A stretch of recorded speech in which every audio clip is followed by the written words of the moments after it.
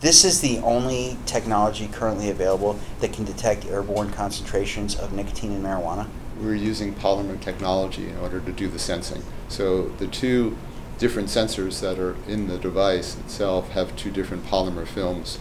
Each one is directed to detect one component, either nicotine or marijuana. This is our current device.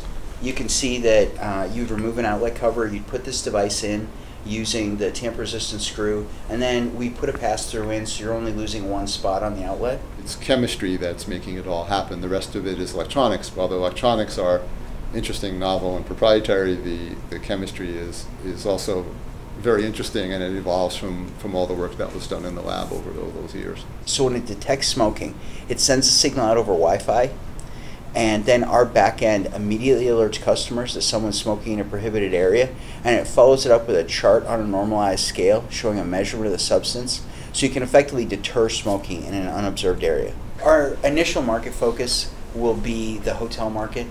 There's currently 4.9 million hotel rooms in the United States. About 4.1 million of those hotel rooms are non-smoking. The average hotel has 94 rooms and experiences about 4 smoking events per month.